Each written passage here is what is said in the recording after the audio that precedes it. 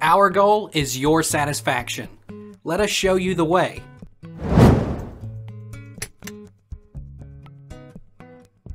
How many minutes does it take to deep fry a turkey? About 35 to 45 minutes. Deep-fried turkey cooks very quickly, about 35 to 45 minutes, or 3 to 4 minutes per pound. Set a timer accordingly, and carefully lift the turkey out of the oil when it goes off. Take the temperature with an instant read meat thermometer. How long does it take to heat oil to 350? Around 5 to 10 minutes.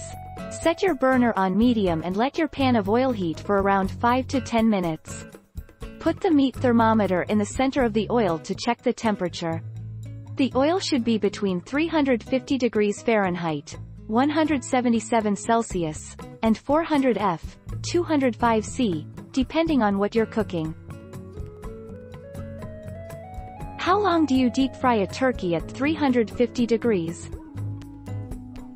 Maintain the temperature of the oil at 350 degrees Fahrenheit, 175 degrees Celsius, and cook turkey for 3.5 minutes per pound, about 35 minutes. Carefully remove basket from oil, and insert a meat thermometer into the thickest part of the thigh.